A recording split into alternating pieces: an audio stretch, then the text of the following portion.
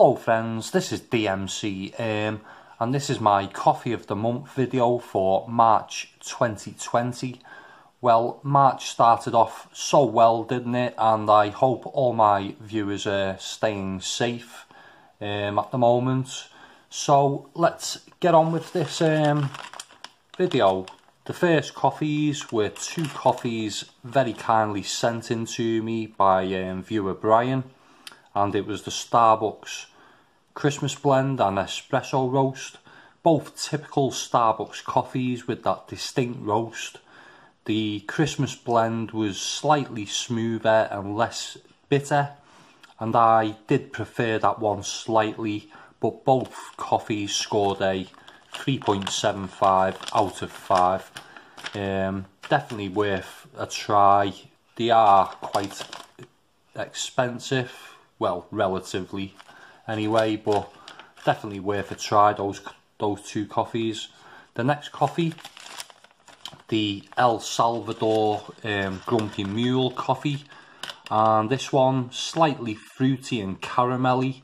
It was smooth but a little bland, and that one scored a 3.5 out of 5. But sort of getting decent the Grumpy Mule coffees that I'm picking up at the moment. The ones that I was getting at the start when they first started appearing in the supermarkets, they were a little bit disappointing, but the ones I've been trying more recently have been quite decent. The next coffees, well, it was the 4 sort of selection coffees from Cafe Point, which were very kindly sent in to me by viewer Dave. So a big thank you to him for sending those coffees. All good examples of coffees from those regions. All nothing really amazing though. And the scores range from 2.75 to 3.5, with the highest scoring being the Peru washed. So they were the ones that I preferred out of them, and yeah, it's Cafe Point Slovakia, those coffees. The next coffee, another Grumpy Mule coffee, this one, and this one was smooth and clean tasting and quite well balanced. An interesting coffee that I had to drink quite strong though to fully appreciate the flavour of this one, and that one scored a 3.5 out of 5. Another decent coffee from Grumpy Mule. And the next coffee, Lavazza Espresso.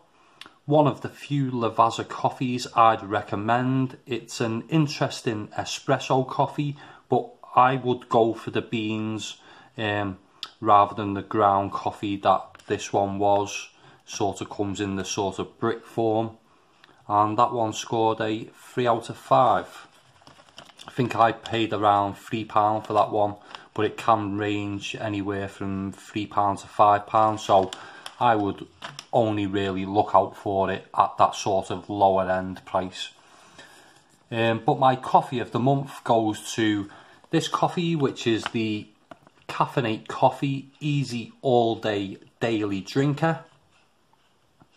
There we go, contact information there, and a very well balanced coffee, really fresh with praline hints and caramel hints.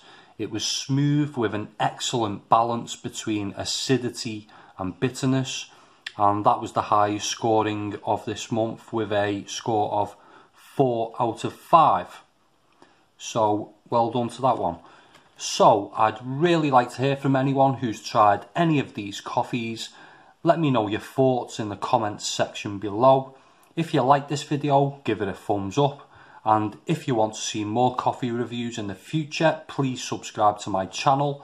I'm not far off 800 subscribers now, so a massive thank you to everyone who has taken the time and effort to subscribe, comment and like my videos. So yeah, that was my coffee of the month for March, when for the majority we were still free to roam as we wished. And yeah, stay safe, people. Bye for now.